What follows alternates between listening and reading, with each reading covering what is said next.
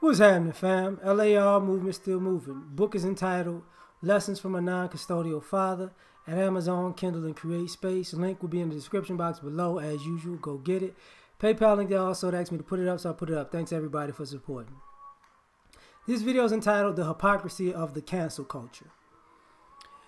You know, I sit back and I look at this stuff and I'm like, it's one thing for you to expose a person for being a hypocrite, but the cancel culture is hypocritical in itself, because when somebody says something that you don't like or does something that you don't like, you arbitrarily say you're gonna cancel them, and like it's a permanent thing, as if so you don't really take into consideration this person's track history.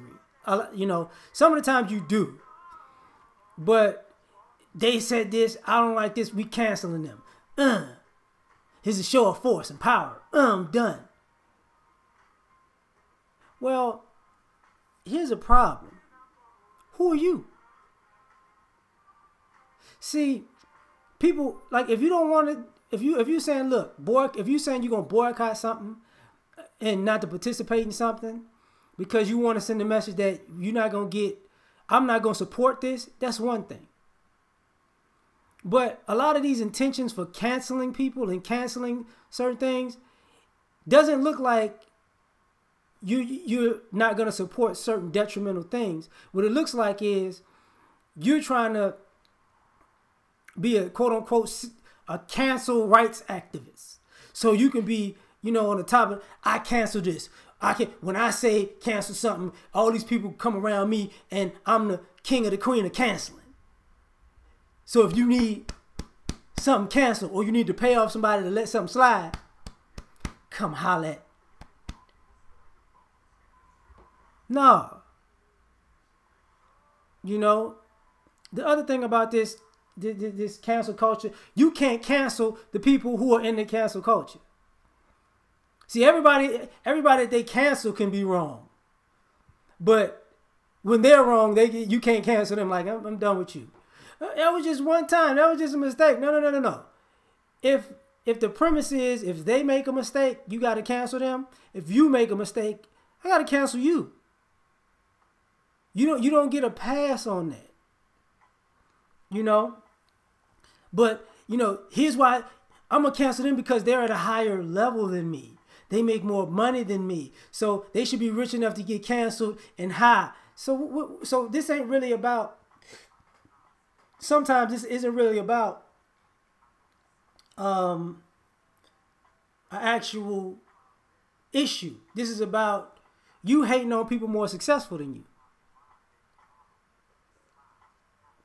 Now, if somebody did some wrong things and they getting paid for it, I get it. You don't like that. I can understand that. But wanting to push for people to not make money again for the rest of their lives, you know, is ridiculous, because it's the same thing with you know, the NFL and their policies. You know, that's the cancel culture. They should never play. Take their money away. Every time you hear when a brother gets in a situation, take their money away, take their job away for life. But then when it happens to you, you want sympathy from the public. You feel like people should cancel you for that situation, but they shouldn't cancel your ability to make a living for the rest of your life. But with other people that you want to cancel their ability to make a living for the rest of their lives. So you just want them to be destitute because you don't like what they did. And I'm not talking about a criminal action per se, like even things that may be a criminal action. If there's a certain amount of time allowed or a certain fine allowed to doing these things, let that person get that. And if there's a certain social backlash from that, let that person get that too. But to bar somebody for something for life, that's ridiculous. Now, the other hypocrisy of it is you get to tell other people when to start and when to stop. You know? Remember when we're going to boycott Gucci for 6 months? Who told you I was going to boycott Gucci? And who told you get to tell me if I was, I'm going to stop 6 months from now? Because you offended.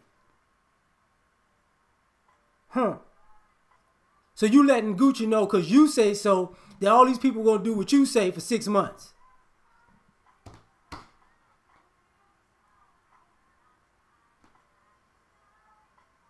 Because the other thing about this, the culture is if you cancel something, that's it.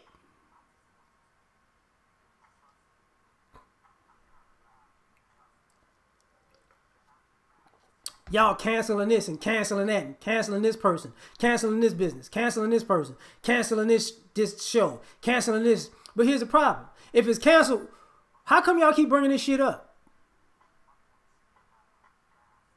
Because if it's canceled, it's over. Like if a TV show is canceled, it ain't no show. No more. Move on to the next show. That one ain't going to be talked about no more. That's over. But when y'all cancel stuff, a month later, you talking about the thing you canceled a month ago. So you still giving it life or it's still living. Which one is it?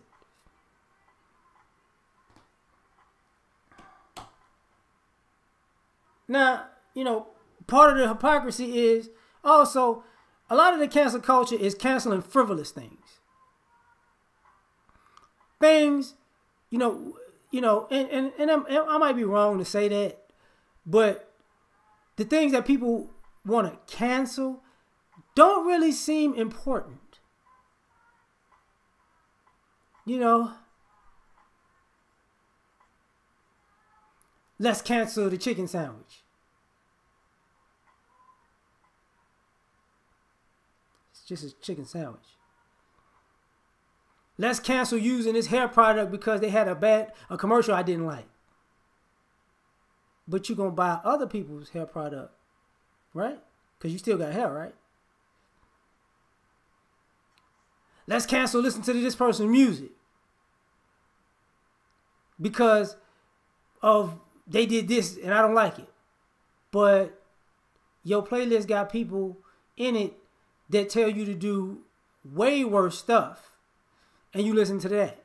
Watch. Look, don't listen to R. Kelly no more. We canceling him. But my playlist say, kill that motherfucker now. Yeah. You gonna cancel that? This girl album say, act like you gonna have sex with him and rob him. Yeah. You're not gonna cancel that. You're not gonna. That ain't a problem, huh? No, not really. Not a problem. That actually is a problem. It is. But they didn't do nothing I didn't like yet. Which becomes more of a childish thing of not everybody gotta walk on eggshells for all these imaginary people that they don't know. Because I'm offending people who I don't know I'm offending. And if I've offended somebody that I didn't even know existed, I'm going to get canceled. Because they have the power, because a stranger has the power to be so offended they're going to cancel me for something I didn't even know I did to them. And by the way, a lot of the people in this cancel culture, the things that they promote, that they think are functional, are very dysfunctional. You might have a legitimate point. I cancel this because of this situation. But the things that you people promote, this is okay. No, it's not.